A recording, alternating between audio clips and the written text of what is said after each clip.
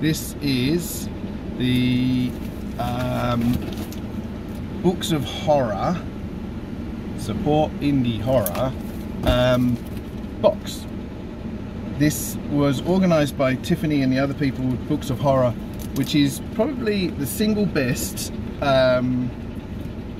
group page, whatever you want to call it, on Facebook. In many ways, it's not a lie to say it's pretty much the only reason I'm still on Facebook. Because honestly, I'm just breaking the tape while I'm talking. That group is just tremendous. It's brilliant for supporting horror, especially indie horror, and it's absolutely tremendous for learning. It's absolutely horrendous for your TBR and your book buying budget. But I figured while I was waiting for the kid to arrive from school, I would do a little unboxing of this Haunted House Books of Horror box. Let's see. Well, okay, the first thing is super cool. Look at that. That's a Books of Horror messenger bag. Ah, that's cool. It's got a little buckle on it. It's got a strap, zippers. That's the sort of thing, because it's fabric, that's the sort of thing you can put your enamel pin collection on. That's pretty good. Something in an envelope. Oh, quite a few things in an envelope. Thank you for being in the Halloween box. I hope you like it. Now this from Tiffany, because I am in this box, and you'll see why in a minute. There's a magnet, there's a sticker, and there's a pretty cool Books of Horror pen. Thanks, Tiffany. It's an absolute pleasure to be in this box. Now here, holy moly, look at that. It's a plastic packet jam-packed full of pins, badges, stickers, bookmarks. There's an insane amount of stuff in there. I mean, look at it, look at it, look at that. There's loads of it. There's about 50 million bookmarks in here apart from anything else. That's awesome. I'll spend a bit of time looking through those later. A little Mike Salt goes a long way. I know that because there's a Mike Salt book in here. There's a piece of paper here that lists so all the contributors and all the people who are involved.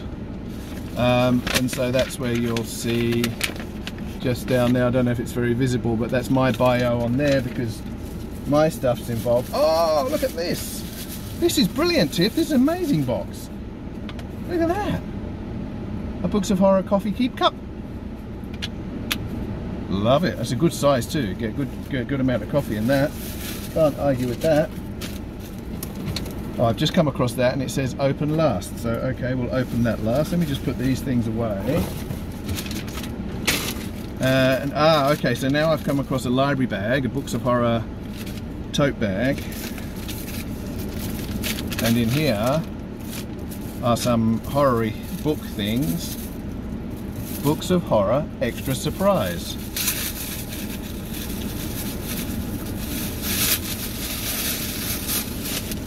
Asylum Daughter, Natasha Sinclair. There's a whole book there.